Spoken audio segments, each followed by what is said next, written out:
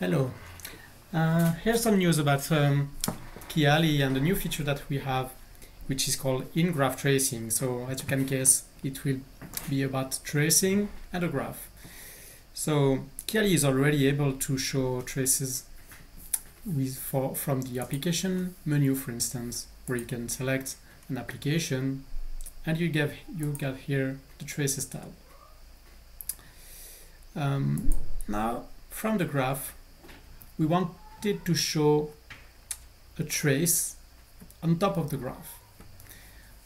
As you know, in Jaeger, probably you know this UI already. Jaeger allows you to show traces.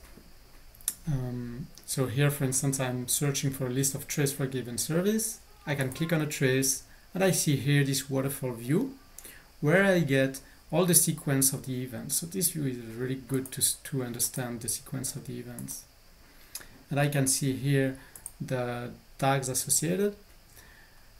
And the new view that we are suggesting in Kiali is on top of the graph. So the idea is to correlate the topology with a trace.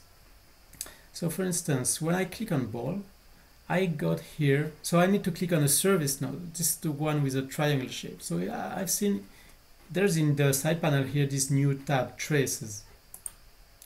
And when I click on it, I get a list of the latest traces that were generated for that service.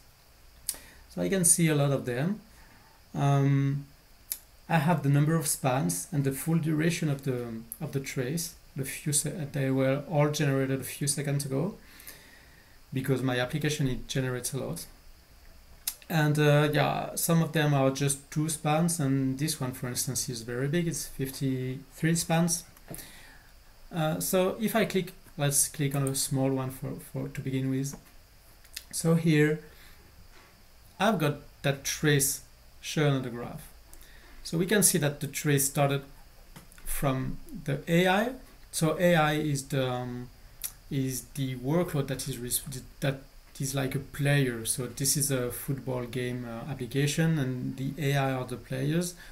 The ball is a microservice for the ball, and there's the stadium, and there's the UI.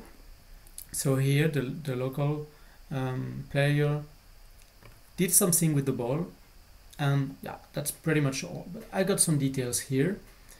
I know that the operation is called try get, and there's the duration, the full duration of the trace, and there is the spans details here.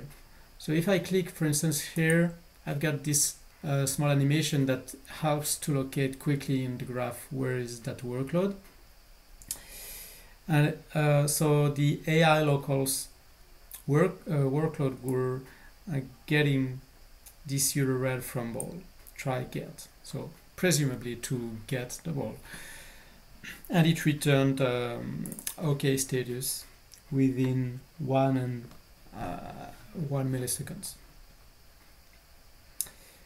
So I can click on other nodes from the graph within the same trace, and I will see here the panel changing, because so it's still the same trace, but the spans here, the details of the spans are changing because it shows only the spans related to what I've clicked on. So let's select perhaps a bigger trace. So I need to go back to the triangles, to the service, to see that traces tab again always.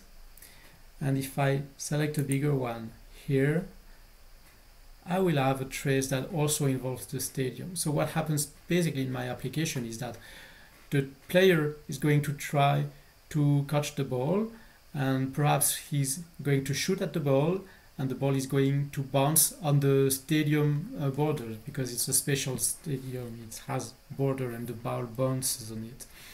So I can see this here. I can see that first I have a try get operation here, and then there is a shoot operation. So he succeeded in getting the ball, and he shot at it. And then if I click on the ball, I have many more spans here, because there is this kind of spans are the style. By the way, style needs to be fixed. There is a problem of style, but yeah, this kind of spans are user generated. They are generated from the application, not they are not injected by the envoy sidecar. So that's why it shows less information, but still I can see the operation name when it started relative to the beginning of the trace and the duration of that span. Then I can see that there's an operation check bounce because the ball within its movement is checking regularly if it reaches the borders of the stadium. And so there is several check bounce here.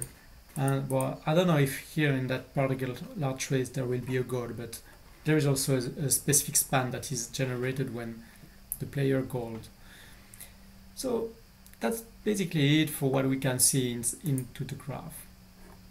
There's at the end a button also to go to the tracing within Kiali, which is similar to this link also, but this link will bring you directly to the trace that I had selected. So this view is more interesting for having more detailed search, because I can search differently. I have this search option that I don't have on the graph, and also to see the span details here. For instance, I can see some tags associated with the span.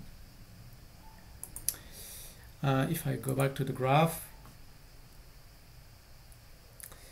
here, so let's select again this. I can also directly jump to the waterfall view in Jaeger. So this view is very interesting also.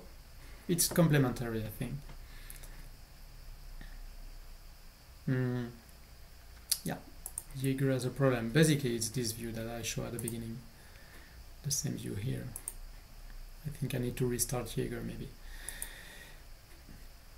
So that's basically it. Yeah, so we can continue to navigate, and we can just click outside. When I select something that is out of the trace, it will deselect the trace and it will clear the selection, but I can still go back here and select something. And yeah, that's it. Thank you for listening.